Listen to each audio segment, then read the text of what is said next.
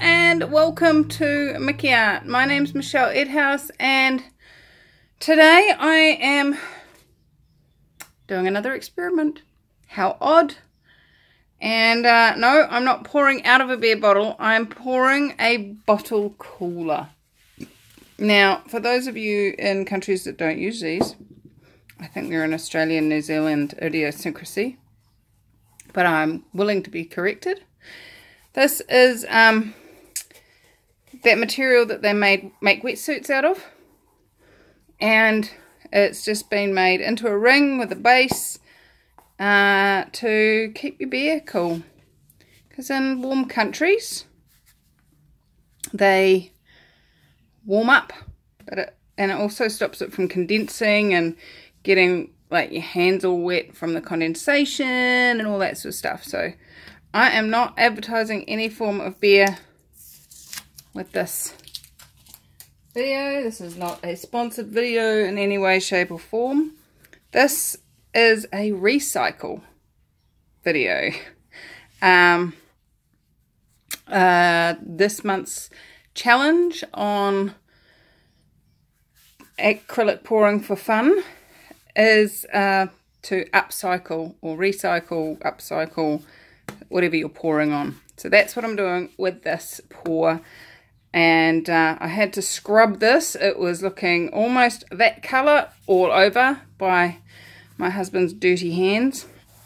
So it's been given a good scrub and still a bit stained, but hey, if we get some colour leaching, we get some colour leaching. So that is why I have chosen the colours I have chosen.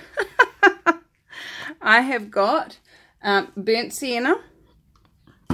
I have got grass green with iridescent median already mixed in, which makes a really yummy, almost emerald greeny type colour. We have cerulean blue.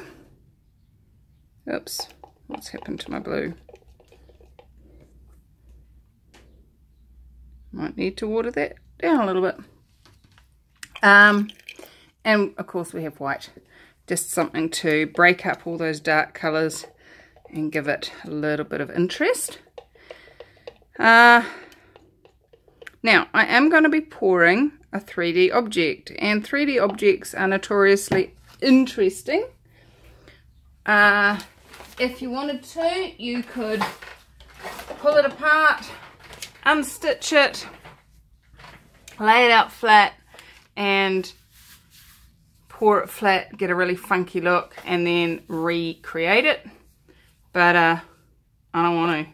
I don't want to. That's far too much work. So we're going to do a 3D pour and see what gets created. And if it looks cool, I might throw it in the Santa sack. So let's check it out and see.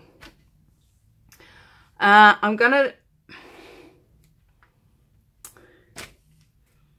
really want to do, and I might do one with these colours at a later time.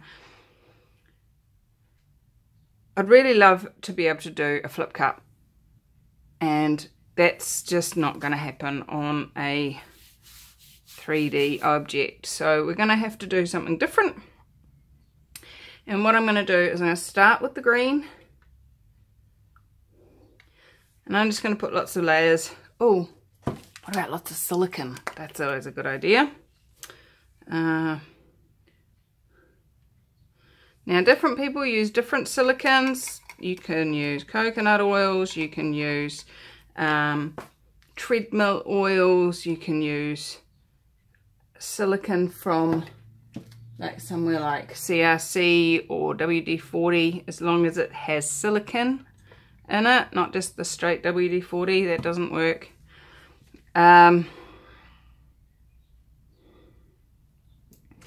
As long as it has a silicone oil in it. In fact, I might do a comparison oil testing thing at some point soon. So let's get some brown in there and some blue in there and some white in there And let's go around again. Green. Brown. Pouring it from reasonably up high, which gives it some penetration capacities. And as you'll see, I am using a bent tin. These tins are, even still got one here with its label on it. It's my my ring holder. These are just flavoured tuna tins, but basically any tin that has flat sides, and if you cut the lid off using a seal cutting can opener rather than one that cuts through the lid or cuts through the side, you want one that cuts the actual seal. Can you get a close up of that? See how it's actually cut through the seal, and that leaves a smooth, safe edge on there, but it also leaves a smooth, reasonably safe edge on the lid, and you can then just pop the lid back on, press it down, and it's almost, not going to say it's perfect, but it's an almost airtight seal when it pops back in, especially once the lid's been used a couple of times. Got a bit of paint stuck on the edges. And so that is what I used for my tins, and as you can see, you can just bend them and make a little bit of a spout. And that's fine if you have either a tapering up object or just a straight object. But as we found with the jug recently, if there's a curving out, this does not work very well.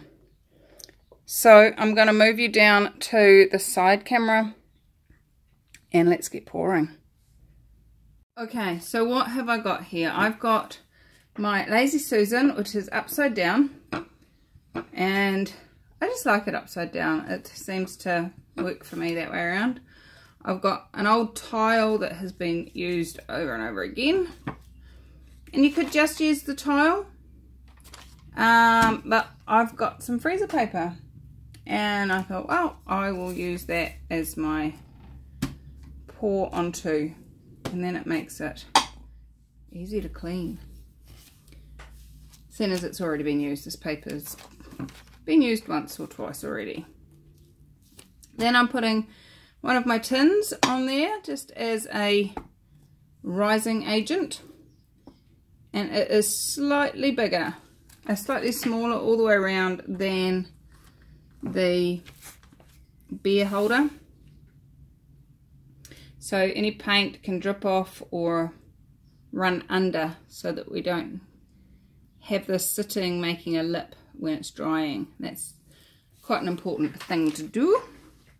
I'm going to do something that I haven't done before, and that is I'm going to start with a ring, maybe even do 3 rings.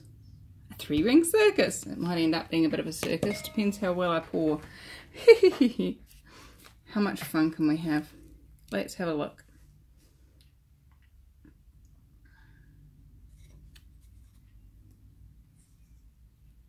Ah, this is not coming out of the tin. It's coming straight, it's running straight down the tin. What am I not doing that I normally do? Nope, that is not working. It is just going straight onto, pouring straight out of the tin onto the freezer paper. It's not even making this at all wet. So let's use some of it to create a moisture layer.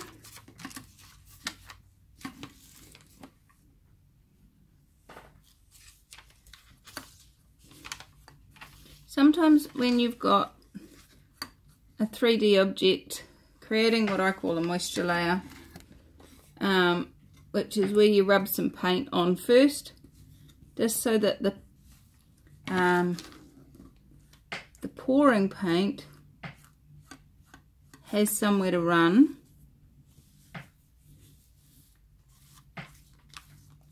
Let's just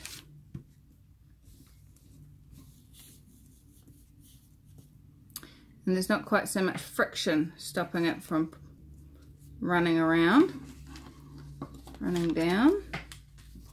So maybe that's what the paint tin was trying to tell me, that that's what was required. What's right about this I'm not getting? Come on, Michelle, listen up. We need a moisture ring. Especially on material. I have found that that is definitely a situation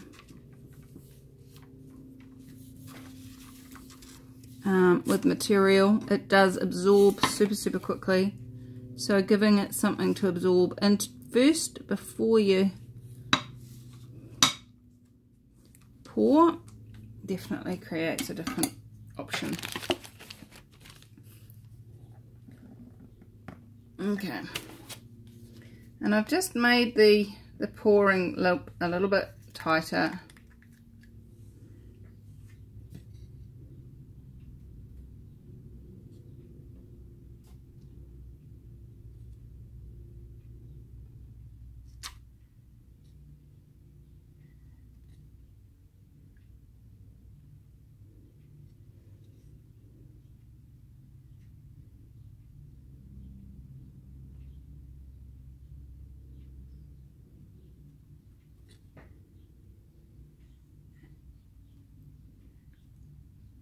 Take it up a notch.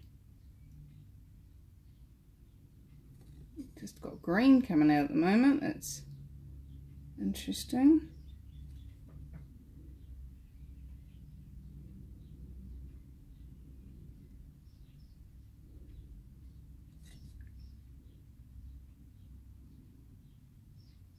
And then right up to the top.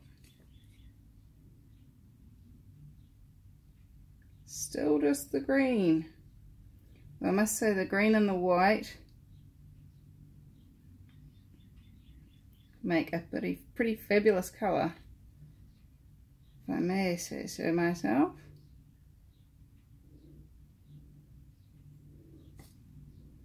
So this is Reeves acrylic fine artist paint,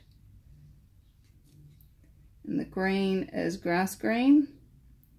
And I've mixed in the iridescent medium.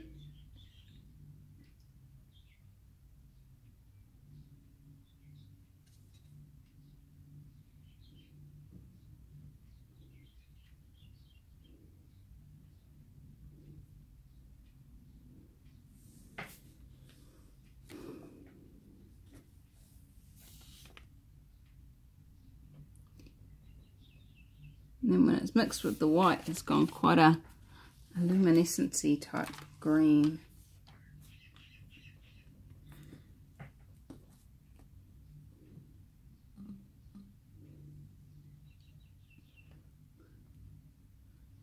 Now, I've just picked it up and turned it over. I'm going to let some of that paint come back down.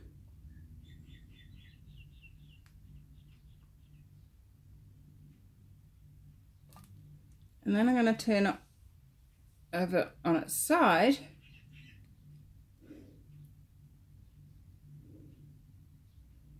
and roll any blobs.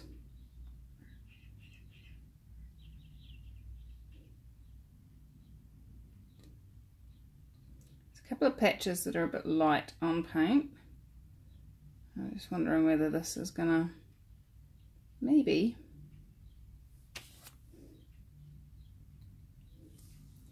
And then we'll turn it back down again. See what that does.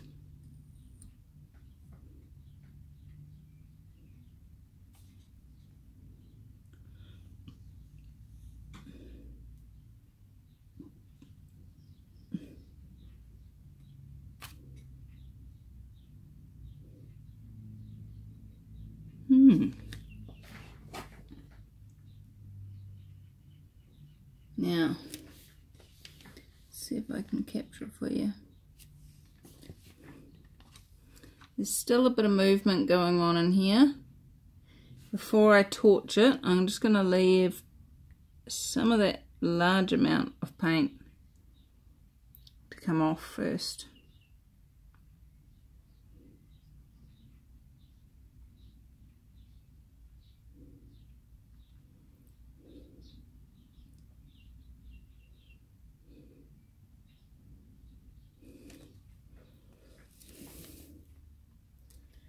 And then I'm going to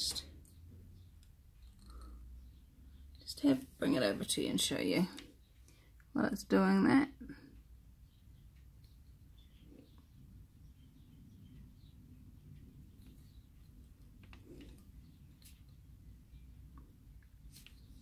Oops, focusing on my flowers in the background.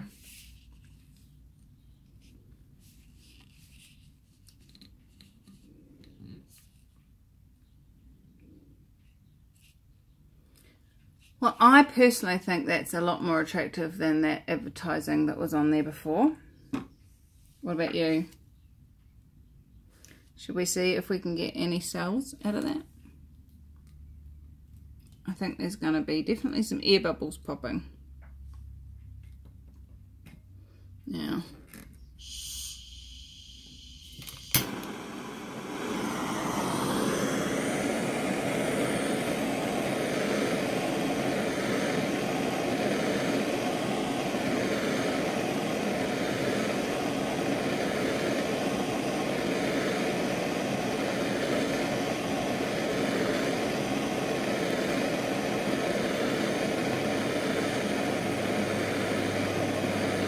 as you can see, I'm keeping the actual flame well away from the paint. It's not there to burn the paint, it's not there to dry the paint.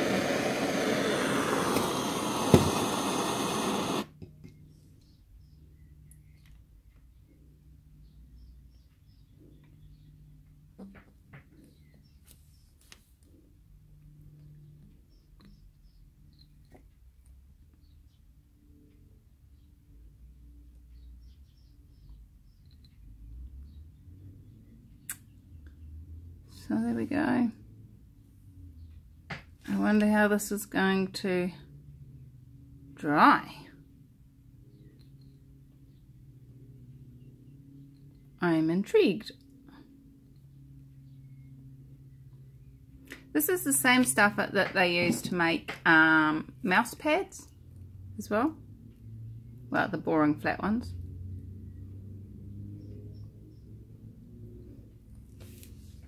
So I'm going to move that over out of the way,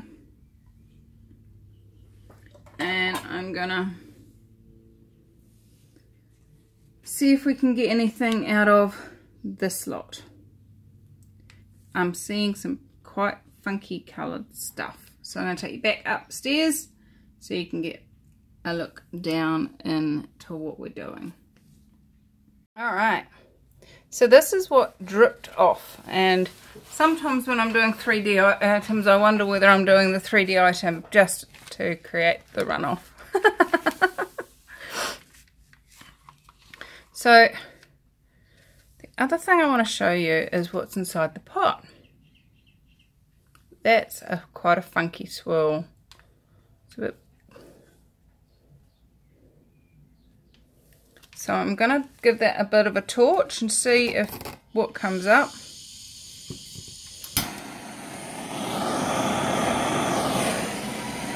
Oh, look at that. Lots came up.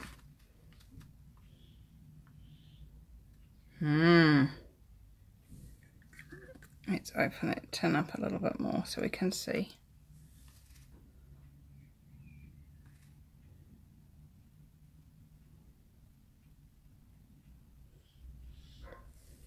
So I'm going to capture that bit there first.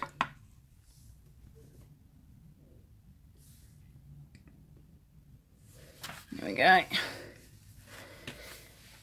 And I'm going to put it on a round one. A round what, some of you are asking. This is a round cabochon. A cabochon is a style of cut. It's where it's flat on the bottom and smoothly rounded on the top. So you can see We've got flat on this side and then rounded on the other side. And I just buy these on Amazon. There's a link in the description. And I do highly recommend that you buy them as a set with their back if you're going to be putting them into a backing like I do. Just because then they're selling them as this bit fits in this bit and you don't have to worry too much about whether or not you're using the right sizes to go with each other. And all I've done is used a bit of poster putty, or blue tack as we call it in New Zealand, and one of my stir sticks just to hold it by the round part so I can dip it into our tin. And I'm just going to go in and touch it to the paint just like that.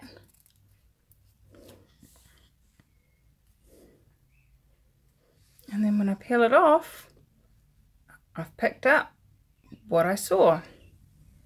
So it's always a cool way to use your leftover paint.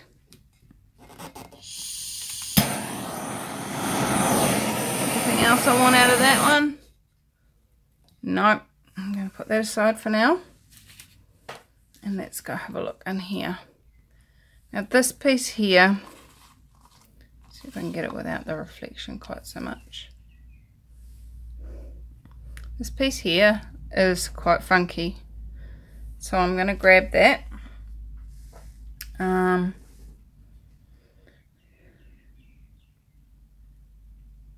just wondering what shape to put that on. Actually, a love heart, I think. Something about loving the earth is really jumping into my awareness. You've got blues and browns and greens there. That kind of depicts the planet. So if I put it on a love heart. Love hearts are one of the hardest ones to do, because I tend to find that when you go to put it in the cabochon, you wish you had it up the other way, but into the thing. But anyway. So if I put... I'm going to put it in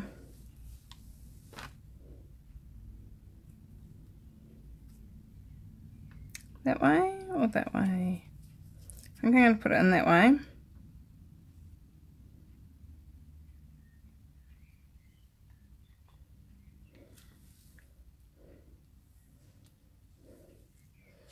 And hopefully that kind of gives a sense of the layers of land, of rivers flowing through and all that kind of stuff. I'm being very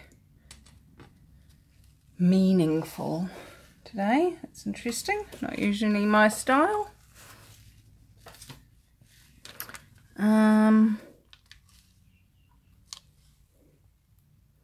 What else is happening in here that would be super cool? Oops, sorry.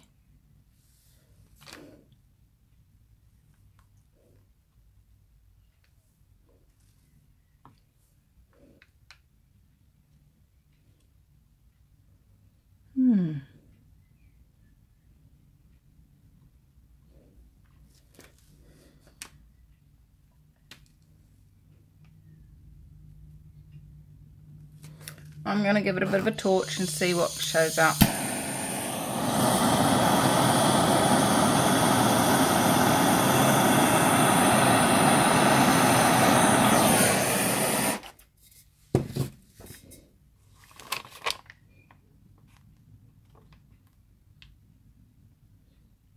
And sometimes a bit of a tilt can spread things out.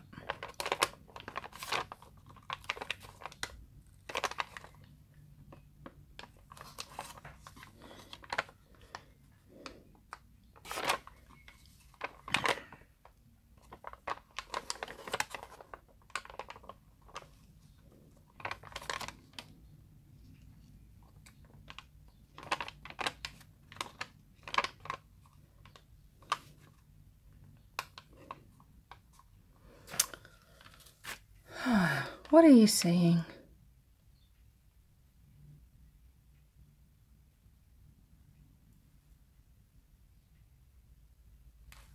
I'm not really seeing anything that's exciting me, to be honest.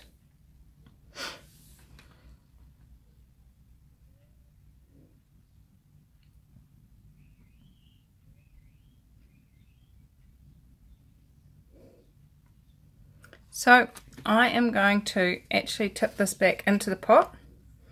I've got paint in there, I've got paint here, and I'm going to see what I can create in the next video with this. So, I dare you, sign up, come see what I do with this paint. Subscribe, dudes, subscribe.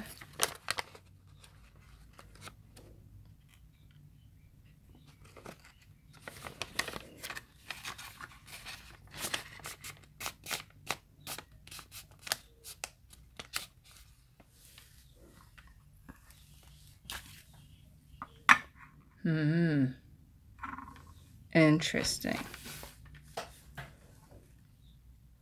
Okay, so where is this at the moment? It is looking very yuck, to be honest. It's interesting. So we will see how this dries out. I'm going to see if I can stand it up the other way. That's kind of cracking looking there, isn't it? I wonder what sort of white paint I put in there. Maybe that wasn't my Reeves. Alright, I'm going to turn it up the other way. Try and stand it in something so that it hangs the other way and lets it dry. And I'll be back when it's dry, which will be for you 3, 2, 1. Alright, so here it is. Not elegant. It's definitely more interesting than that concrete branded thing that it was. I have no idea how long it's going to last or what it's going to look like or feel like in a couple of weeks' time. It's still quite malleable, but it is only the next day. Remind me in the comments to keep you updated. I can always bring it along to another video, or if you remind me I can bring it to a live or something like that. So let's put a drink in it and toast the new vessel holder. It keeps it warm, it keeps it cool, keeps your hand warm, and how does it get any better than that, really? It's beautiful, it's pretty, it's funky, it's even got a glitteriness from the green. So cheers guys, Merry Christmas. I am going live tomorrow if you want to come and play with me. Those of you that are on my newsletter will have already received an email with the time and stuff, but it is tomorrow, so keep an eye out on your notifications if you're a subscriber, and come join me, come play. Let's see what fun we can have and how much magic we can create. I adore you all, and I will see you in another video. Cheers, bye bye.